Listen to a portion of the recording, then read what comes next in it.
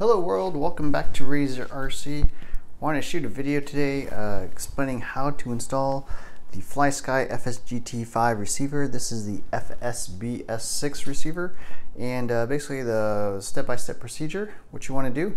So first of all, you got to tape your receiver into your receiver box. Use some double-sided servo tape.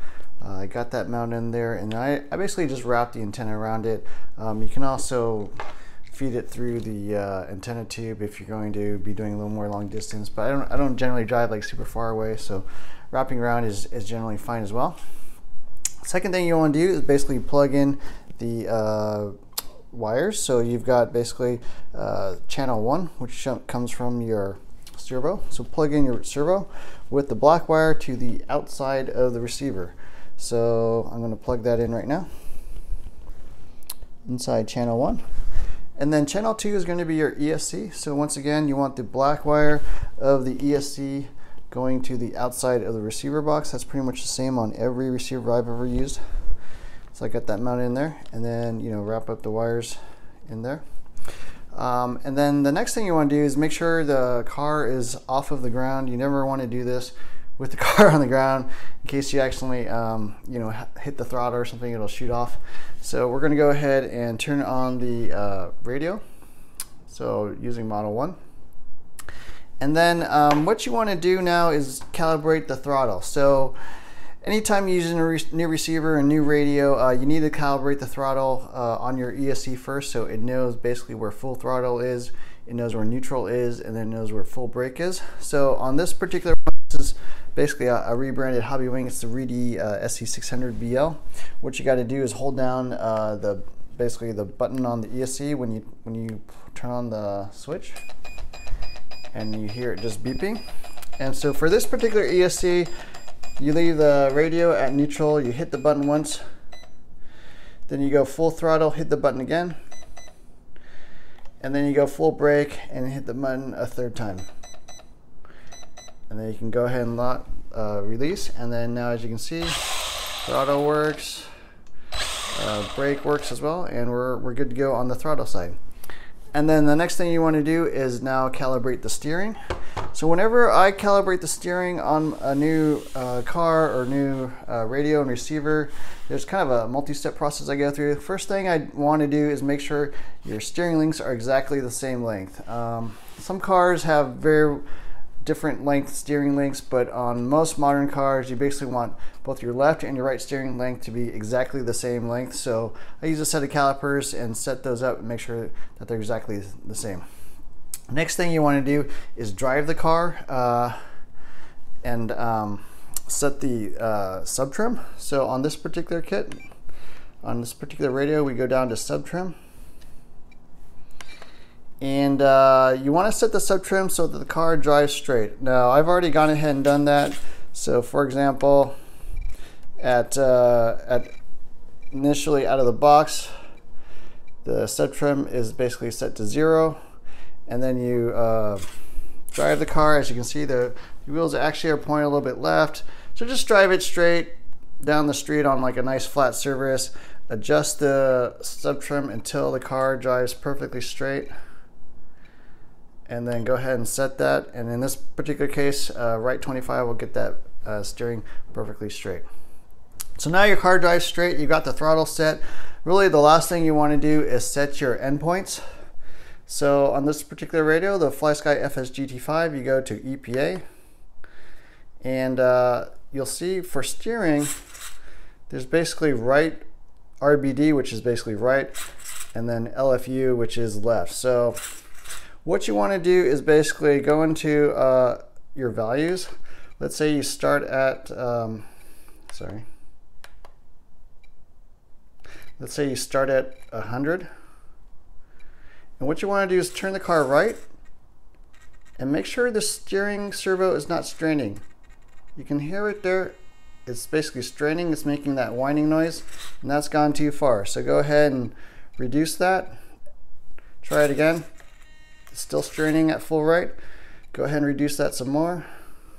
Try again. Still straining a little bit. We're getting closer. and we probably need to reduce it down to about 80. So 80% is not straining anymore. You've got full right now without the servo trying to overextend itself. You might be able to get one or two more. At 81%, it's still not whining. At 82, it's whining. So 81 is basically max throw for the right side. And then we want to adjust the left side. So once again, you can start at around 100%. That's what it's going to be out of the box.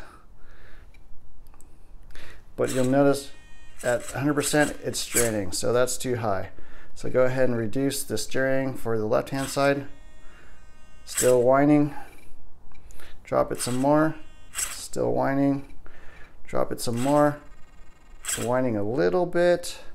So we're getting close. 77, it's not quite whining. We could try to up it a little bit. We can definitely do 79%, maybe try a couple more. 81 still okay, it's not whining.